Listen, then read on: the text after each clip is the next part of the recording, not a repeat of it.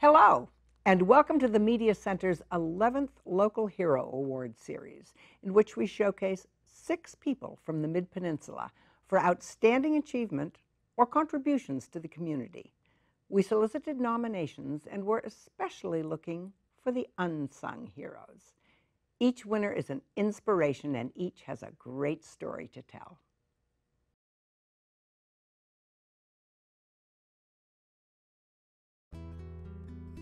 Living in California, probably most of us know at least someone who has made an undocumented and harrowing journey from Mexico to the U.S.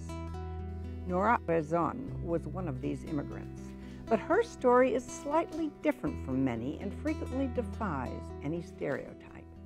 At almost every turn, by choice or by chance, things have been turned upside down or taken on a crucial twist.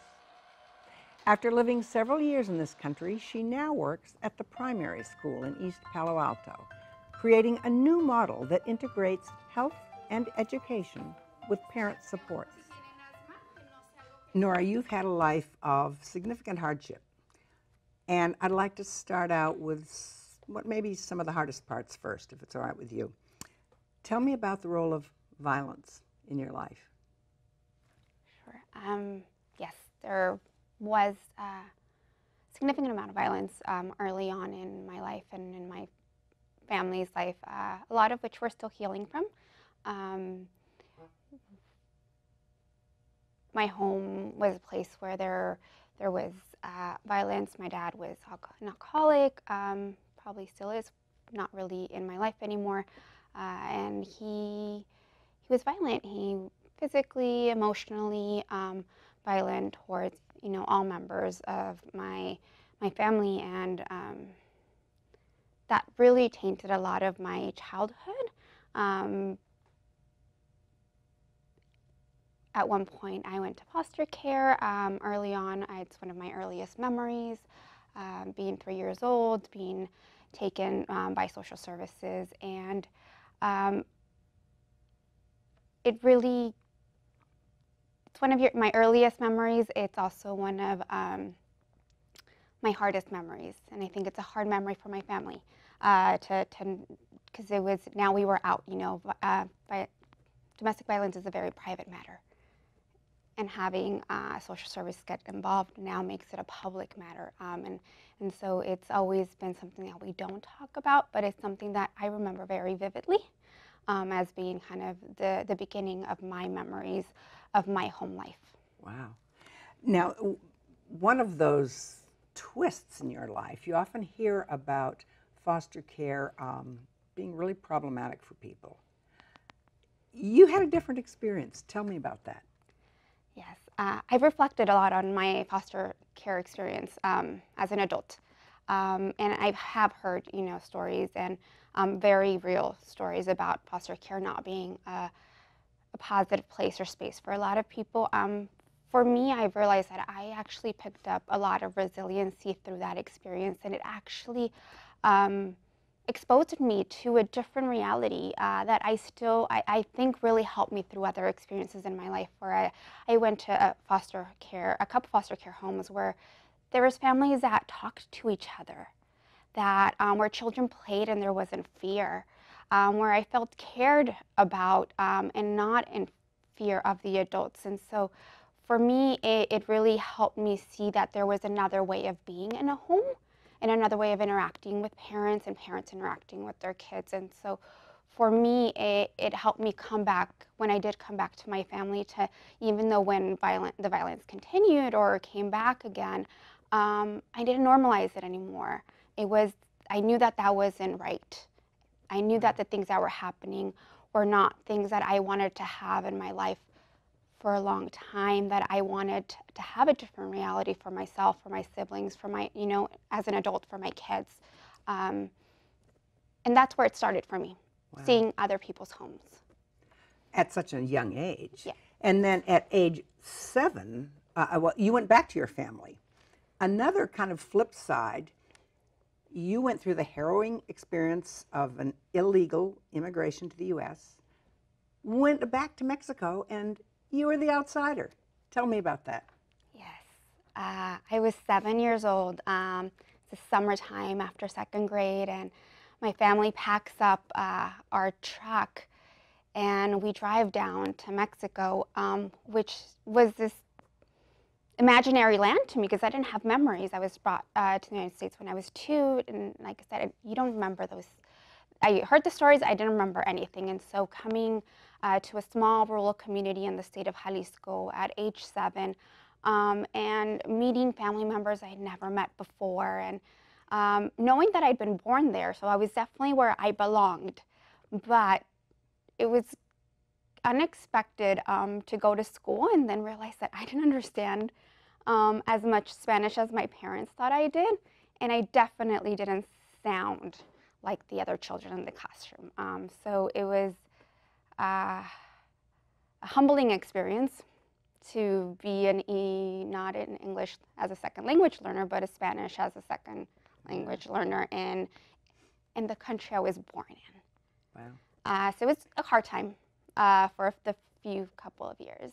Well, and you got rescued, if that isn't too strong a word, certainly inspired by a particular teacher that you said changed your life. Yes. When I was in 4th grade, I got a new teacher, and el profesor Jose Angel, who was just a different teacher. Even as I've met a lot of teachers in my life, as a student in the United States and as an adult that now works with teachers, he worked in a small rural community, had no more than 10 students, and yet he treated us like scholars. He questioned what we thought. He allowed us to question what he thought. He presented us with supplementary books that were not provided by the government, and really encouraged us to dig deep into everything that we were learning. And I just remember feeling like it was such a safe place for me to explore and to think of different realities and possibilities for myself. And this was unusual because, again, this is a small rural community, and the likelihood that any of us would leave that community ever in our life, there was no middle school option for us for miles. There was no high school option for us for miles, and yet he treated us like we were going to go to Harvard one day. That saved me, in not just intellectually, but just to feel like you are an important being at age 8, 9. Well, in fact, you were one of the few who did leave. Yes. And again, in a strange twist of fate, you came back as an outsider to East Palo Alto in 6th grade. What kind of culture shock was that? Yes. So I came back in 6th grade, and this was 1997, to East Palo Alto, which is in the Silicon Valley. And it's the middle of 6th grade, and I remember my 3rd class in the day was a computer lab class. And so now I hadn't spoken English in 5 to 6 years. And so I'm hearing English, and that's a little, it's taking me aback. It's taken me a significant effort to understand what's going on. And then there's these computers, these PCs. And when I had left the United States before, I remember Macs, those little square Macs, and there was none of that. There was these new computers, and there was the internet. And so aside from realizing that I needed to really brush up on my English and speed my things up to understand what was going on, there was these computers that I now needed to figure out because I was behind. I realized about 4 months later that nobody knew what was going on, that this was new to everybody in the community and the region. But by that point, I had made myself a space in the computer lab during recess, during lunch, after school, trying to figure out how these computers worked, what the internet was. And I observed the computer lab teacher add hard drives, take hard drives away, troubleshoot printers, and just by observation actually learned a lot. And then suddenly I was the go-to person to fix things and to figure things out on the computers. And where I thought I was behind, I now realize that an entire community was behind. So you went from feeling like one of the worst kids in class to one of the best. The more resident expert. I thought I was behind, and then I turned out to be the most competent in terms of, you know, the technology used, because I put so much effort into trying to catch up. Turns out nobody had been exposed to any of this prior either. All this time, and for a long time after that, you were undocumented, and you didn't tell anybody about it. What was that like? It was a lot like not speaking about how my family was treated at home. You know, there was things that were private matters. You know, we didn't talk about my dad drinking alcohol. We didn't talk about my dad being violent in any way, and we didn't talk about not having documents to prove any citizenship status in this country either. We didn't talk, there were private matters, and there were things that if other people found out, it would jeopardize our family being together and being able to support each other. So I was silent. It was my internal business, and who I was publicly was not undocumented. I was Nora. And I tried my best, and I tried not to stand out as much as possible, but to do well enough to also not stand out. So you had two Noras going on, and you said it was your internal business. Was it all that silence, that secret? Was it also an internal struggle? Was it hard? Yeah, it's definitely hard because your silence protects you, and it also protects your family. And then you don't know who else is going through the same situation, though you have your, I definitely knew there were other people, but there was no way that we would identify each other because, again, you didn't know who you could trust. And again, we're talking about the late 90s, and in California, particularly at that time, was a very hard time to be an immigrant. There was a lot of scapegoating. You didn't know how people felt, even teachers, right, who, you know, definitely wanted to come and teach and do their best, but you don't know what their political biases might be. And so just keeping that and being invisible in many ways about that was hard. And then not knowing, at that early on, even in middle school, I realized that the educational opportunities for undocumented students were very limited, that going to college was going to be a very unlikely situation for myself, that that wasn't something that was available to students that didn't have documents. So it was a struggle to be silent, and also to know that my status, that there was only so far I could go. But of course, that all changed when you went to college track, and in part, that was related to you breaking your silence, as it were. And this came with another mentor attached. Yes. What happened there? So I actually didn't. I still applied to be part of college prep programs. They seemed like good places to be. And what if something changed and I wasn't prepared to go to college? So College Track was recruiting, and so I became part of the program. I helped recruit like a lot of my friends to come and be part of the program. I got the tutoring.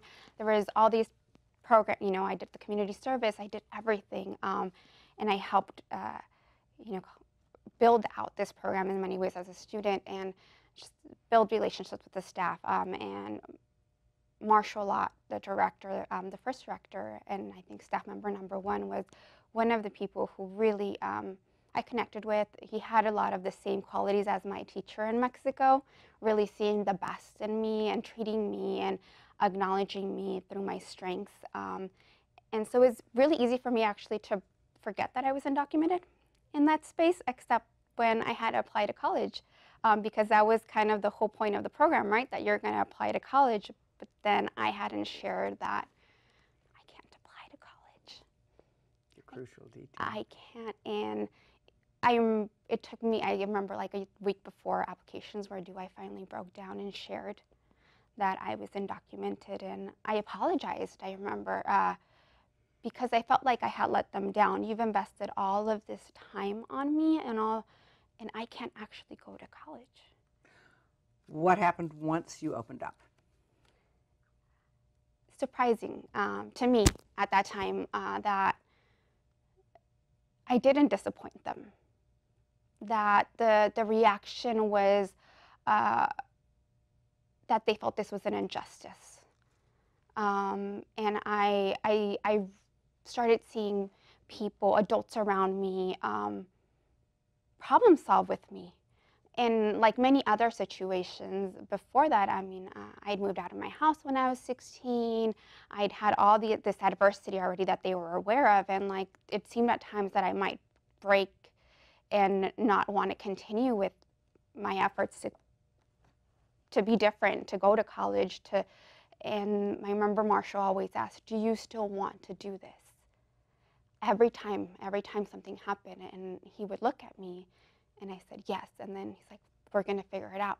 And so as I opened up about being undocumented, he said, you know, and I could see he had no answers about how this was gonna happen, right? Because I'd Googled everything already, or back then it was like Yahoo or something, but he still asked the same question. Nora, do you still want this? And I said, yes, I still want this. And so he said, we're going to figure it out. Okay, fast forward. You went to San Francisco State, and the punchline, the happy ending is you are now documented. But another twist was your path to documentation was a very unusual one. Tell me about that experience. So I self-petitioned to adjust my status through what at the time, I think now there are U visas, but at the time the Violence Against Women's Act provides an option for women or children that have experienced abuse to self-petition, especially when their status might be dependent on the abuser, which was entirely my case, but it was really hard for me to ever connect these two dots, the violence in my home and my undocumented status, because again, there were private matters that we didn't talk about publicly, but we also kind of were like, we didn't talk about privately very much either, or we didn't. And so for me, it was, I was 20 years old, and I had known about this piece of law, but I hadn't gone there with myself. And I remember going to, I'd been asked by a lawyer before who was connected to one of my mentors about, have you heard about this? Because I think people had like suspicions, but like I didn't give away any, I never admitted to anything. And so there's this piece of law that, have you heard about it? And so I'd read about it, but you had to be able to provide proof that something, that there was violence in your home and that it was connected to your being undocumented. So I remember going to the social service office and asking for my record. By that point, I had the Mexican consulate had provided IDs, which was something I didn't have before. So I went and I took my passport, and they looked up my records, and I remember the lady saying, "Would you like some water? Would you like some coffee?" I was like, "Well, why would I need water or coffee? Like, you're just going to photocopy a few documents." She's like, "Sit down, I'll bring you some coffee." And so she brought me some coffee, and it took like 30 minutes for her to come back, and then she gave me like this stack of papers. Here's your file. And I took it, and again, I tried not to show too much emotion, and I walked to the train. I didn't drive, right? I was undocumented, couldn't get a driver's license, and so I'm on the train, and I start opening up these documents and start reading about the experience that my family and I had had at 3 and 4 years old through social services, and what the abuse had looked like, and what had prompted the foster care experience. And it took me like 20 minutes of reading through these documents to like have a realization of like, wait, this is me they're talking about. This is my story. I have experienced this. This is my life. And in that moment, I realized how connected my undocumented status was to the violence in my home. And I was able to use this as kind of the proof point to adjust my status. And I had to be able to turn in my application, get it approved before I was 21. This was 3 months before my 21st birthday. Wow. It took a lot of effort and a lot of people to help me do this, but I got my approval notice like 3 days before my 21st birthday. Wow. Congratulations. Thank you. Well, it's not been that long, has it? It was, what, recently? It's been about 10 years now. No, but I mean, since you've received your documentation. It's been about 10 years since I adjusted my status. I recently became a citizen, and I voted for the first time in my life just this year. Wow, what an election to vote in. Yes. You are now on the flip side of things. You are in a position to help other people that are in similar situations. You're working at a school. You've done a lot of community work. In all of these, what is the thread between your experiences and what you want to do for the people you're helping? That's a very good question. I'm working at a new organization where we are working on, providing great education and trying to integrate health into what we're providing for students, but also working with their parents.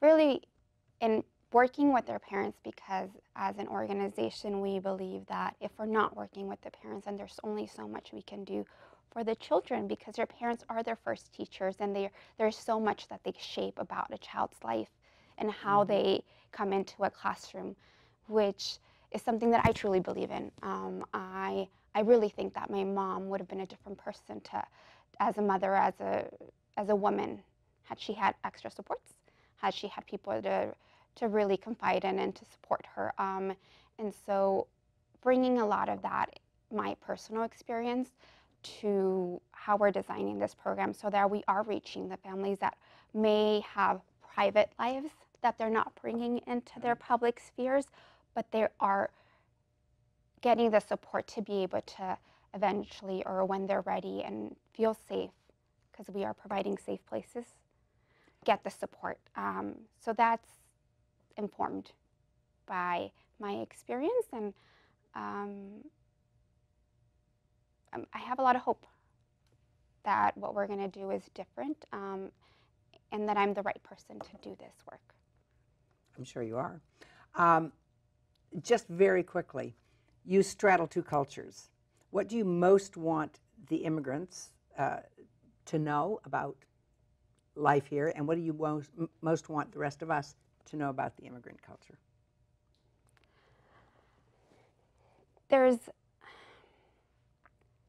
I think regardless of whether you're an immigrant or not an immigrant, I think it's important for people to see people through their strengths.